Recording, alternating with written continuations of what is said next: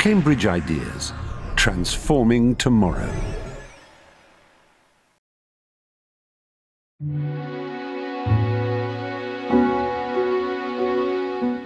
Every morning when I wake up, I don't know if I'm going to survive the day. I might get run over by a bus. I might have a heart attack. And part of me wants to be really cautious. But there's another part of me that actually would like to take risks.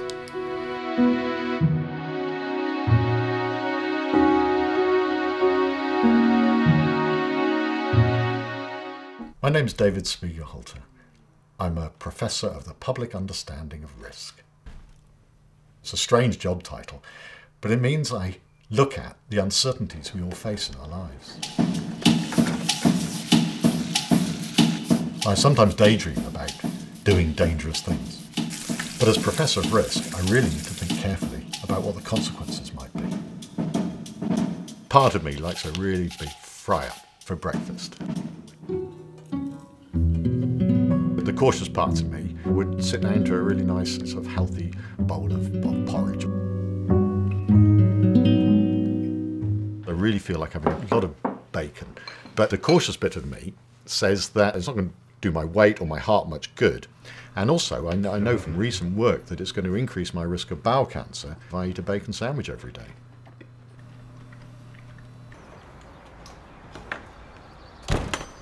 Well, after I've had breakfast, I've got to get to work. And the risky side of me would get on his bike and pedal off at great speed, no helmet, weaving through the traffic. But really, the cautious bit of me says, oh no, hang on. Cycling looks safe and it might be healthy. But really, if I look at the statistics, it's probably safer to drive.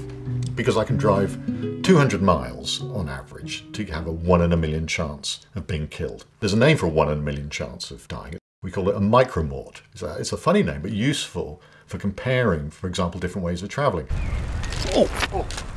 Because on a bike, I only get 20 miles on a micromort. That's 1/10 the distance in a car. On average, you only get about 6 miles per micromort on a motorbike. Really high-risk way of travelling.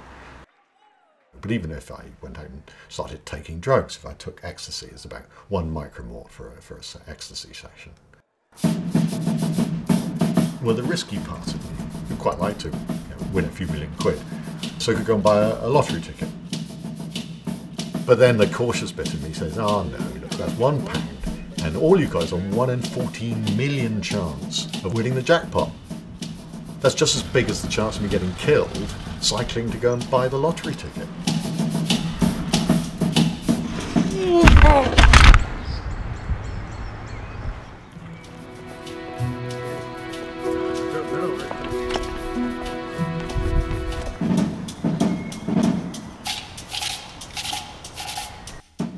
Well, there are risks associated with the workplace. If you've got a low-paid job, and in particular if it's a job that's stressful, and if you're not in control of your working environment, then there's been shown to be increased risks to your health. We do need that report very soon indeed, particularly heart disease. I've got a nice, well-paid professor's job in Cambridge, and I can control how I work, so I'm in a fairly low-risk situation. When I'm at work, I study survival, how long people are going to live, and I can see the statistics. And I know that for 55-year-old men like me, out of 100 of those, 9 are going to die before they're 65. And it's very worrying. When I start looking at these decisions that I have to take every day, I find that sometimes the cautious side wins and sometimes the risk-taking side wins. When I look carefully at the risks of eating a big bacon sandwich every day, then I can see that it's going to increase the chances of me getting bowel cancer. Out of 100 ways in which things might turn out in the future, in about 5 of them, I'm going to have bowel cancer. And that would go up to 6 if I were to eat a big bacon sandwich every day. I think that harm is not large enough to stop me eating bacon. I'm not going to give it up. Now, the cautious me would choose to drive to work. But in fact, the cycle for me is such a pleasure that I choose to cycle. I choose to take that extra risk.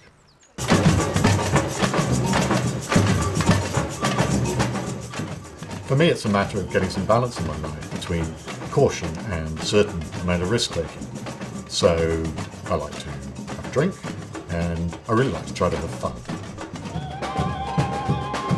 One of the things I do is play in a samba band. A particular risk to my life in that I don't know what anyone's going to think of me doing. Being English, of course, I'm more worried about being embarrassed than dying.